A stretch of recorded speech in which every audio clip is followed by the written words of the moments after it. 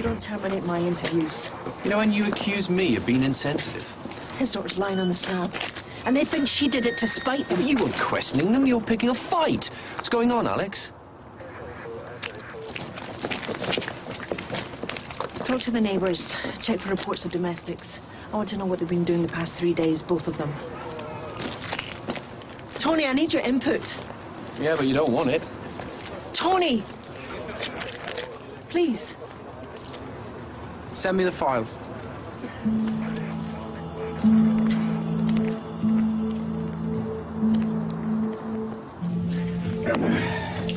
Exotic knife blades, crude, possibly homemade. Red paint under fingernails. The tattoo. Oh, what is that? That's a telly. Hymen intact. You were a virgin. You weren't screwing around, despite what your stepmother said. In the name of Jesus. Was that to mock him or to honor him? A death from blood loss. No sign of ligatures or restraints. So you volunteered for this. You submitted to this. I mean, you were angry, but you weren't suicidal.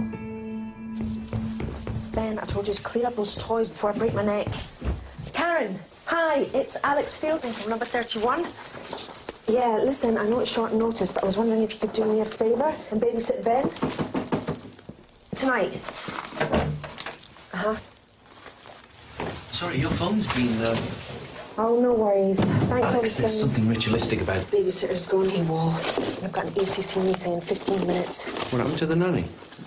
Are you busy tonight? Me?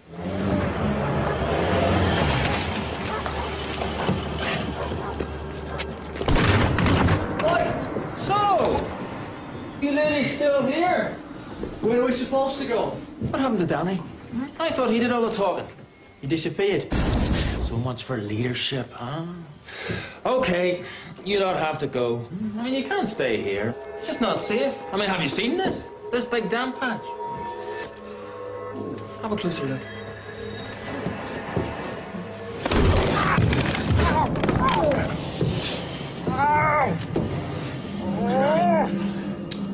If I was you, I'd leave where I can still walk. You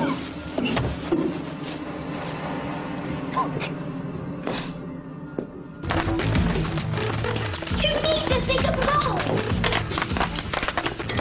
You know, you can buy this stuff in bags. Yeah, but that's no fun. You got this? You got... Oh, my turn. Got it. So, what happened to the nanny? It was my fault. I called her Mummy. By accident. Mum and her had a row and she left.